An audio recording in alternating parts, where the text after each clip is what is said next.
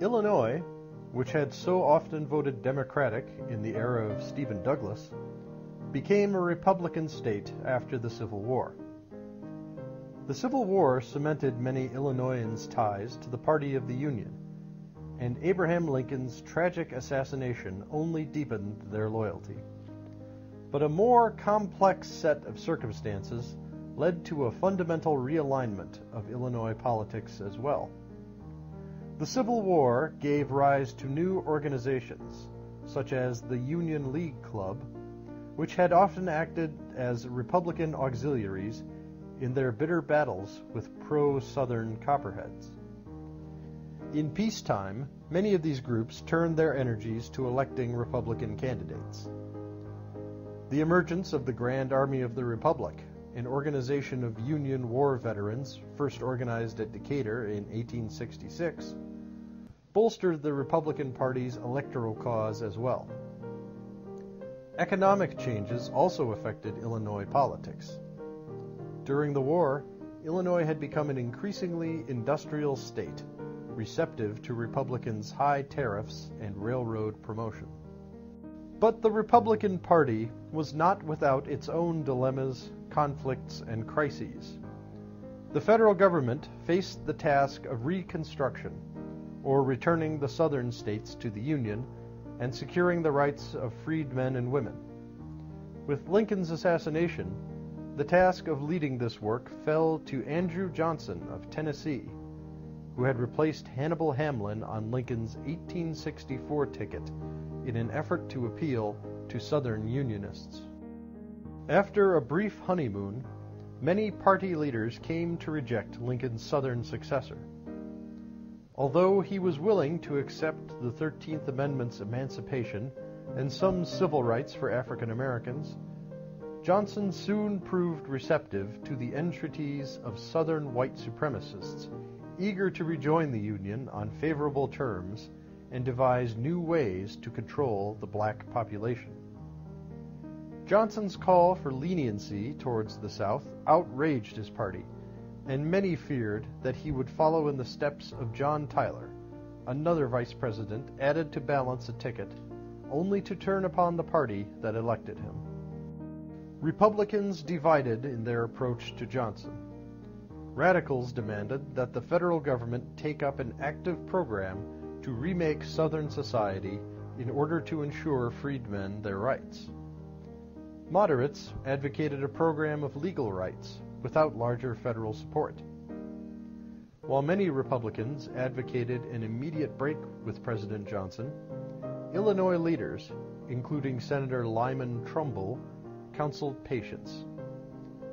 But when Johnson vetoed Trumbull's bills to secure black civil rights and empower a Freedmen's Bureau to protect them, he lost the support of his party in Illinois and across the North.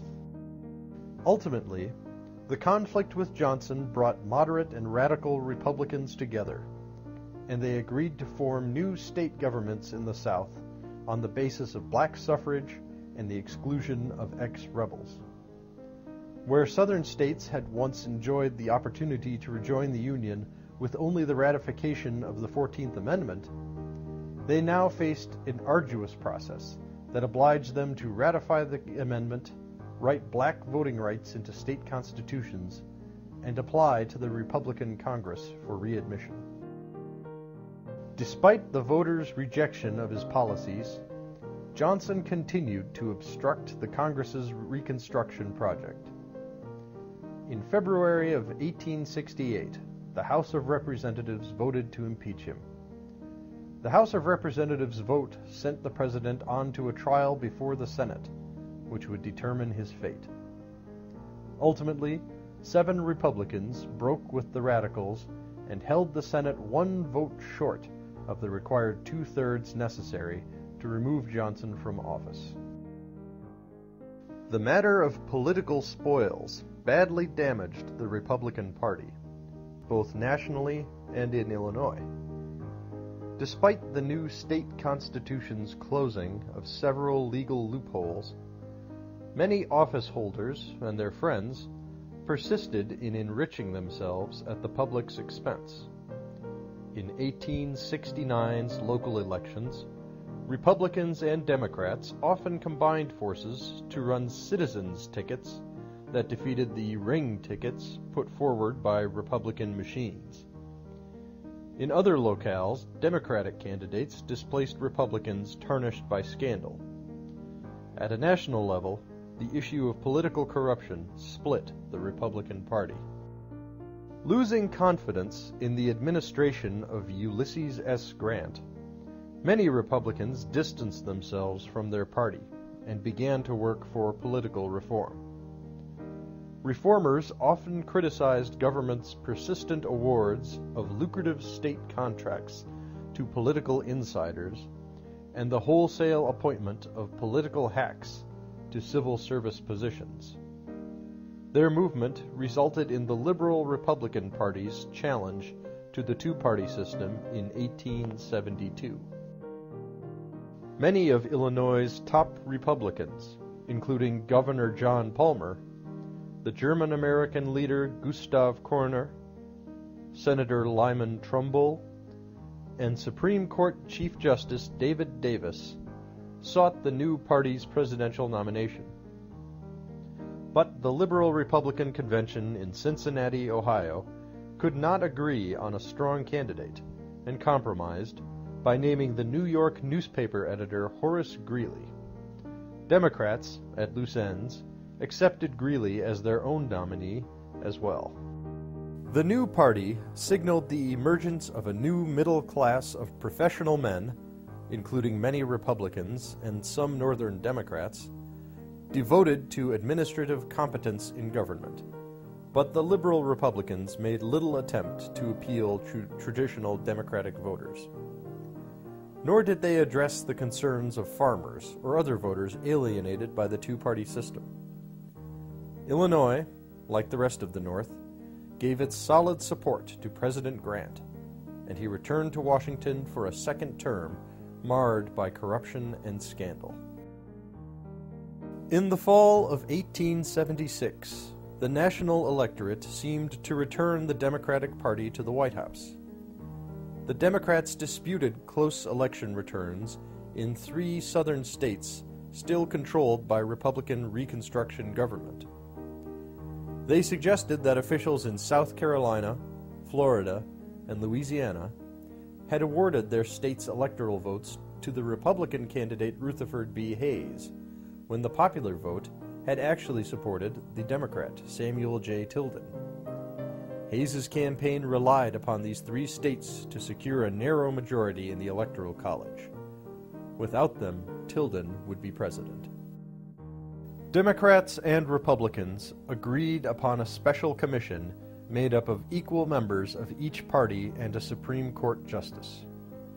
When it became plain that the justice was deciding all matters in favor of the Republicans, Democrats' protests included talk of another civil war. In this atmosphere, the parties agreed upon a plan that awarded Hayes the presidency.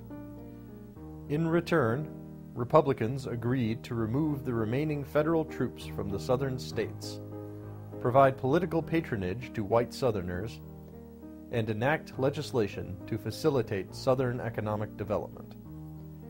Hayes, who had once defended the rights of black Southerners, presided over the end of Reconstruction. After 1876, the 2 major political parties entered a period of close electoral competition, in which economic issues often took center stage. While both parties remained largely devoted to the maintenance of the gold standard, new parties, such as the Greenbackers, continued to agitate for an expanded money supply to mitigate the effects of the period's pervasive deflation.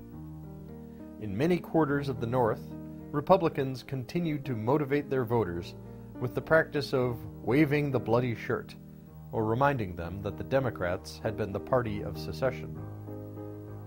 Ethnocultural concerns also contributed to voters' party identifications, as Republicans became increasingly concerned with the regulation and even prohibition of alcoholic beverages, much to the chagrin of Germans and other ethnic minorities who did not share their Yankee virtues. The protective tariff became one of the Gilded Age's most contentious national political issues. Despite the Democrat Winfield Scott Hancock's insistence that the tariff remained a local issue, the matter illuminated two competing visions of the United States' future development. Advocates of high tariff duties, usually Republican, argued that the policy protected American manufacturers from competition with powerful British industries intent upon destroying their new competitors by charging low prices, and hence secured the national interest. These proponents also argued that tariffs, by allowing manufacturers to earn liberal profits, allowed them to pay workers a better wage, thereby ensuring their comfort and security. Economic development so constructed could produce a civilization at once prosperous and peaceful. Free traders, who were usually Democrats, with the exception of some local deviation in Pennsylvania and other manufacturing states, insisted that this policy of protection represented a gigantic fraud in which privileged special interests, like iron and steel makers or sheep farmers, used federal policy to enrich themselves. The resulting high prices cost American consumers monies as well. And to make matters worse, American tariffs led foreign countries to respond with their own duties upon American goods, thereby drying up the export trade. These advocates insisted that the hated tariff undermined the otherwise beneficent working of the free marketplace, and hence held back American economic development.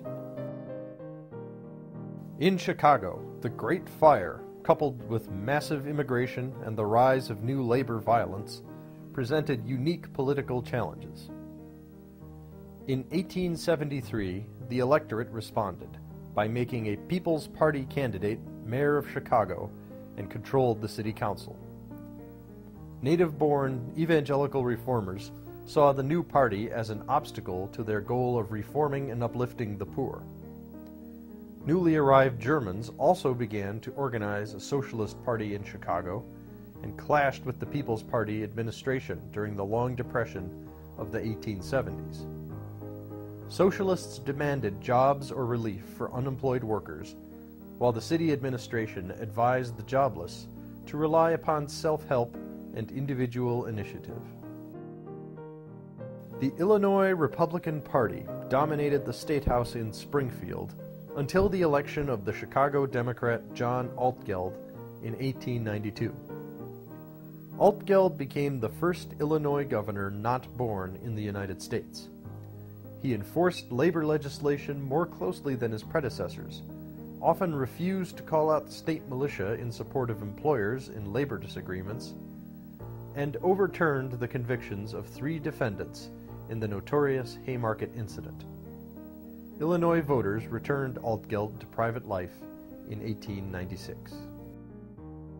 In the 1870s, farmers, including many in Illinois, had formed granges devoted to self-help and political lobbying.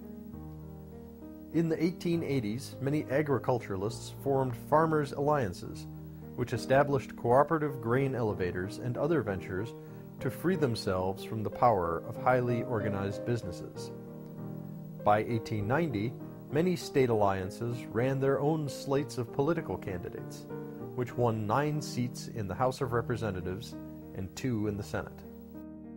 By 1892, the alliance had formed a new national political organization, the People's Party, which many simply called the Populists.